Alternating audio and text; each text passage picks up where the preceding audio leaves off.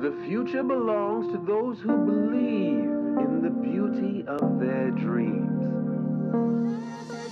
The idea of Start Somewhere was quite an epiphany. I wanted to turn people on to try to be better and not turn people off because they were trying to be perfect. I think as a designer, it's really important to be using sustainable fabrics. I was a marine scientist for 17 years. When you've seen it, you just relate it to when you buy a plastic fork or whatever, and broken pieces of this might kill a marine animal.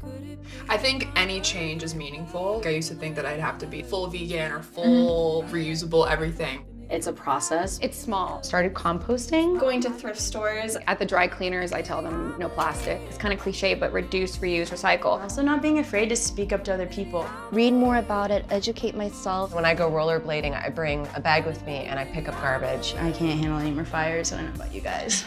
I was grappling with this idea of knowing it was impossible for me to be perfect and scared to come out on any front because I might be thought of as greenwashing or not perfect. So #StartSomewhere every day.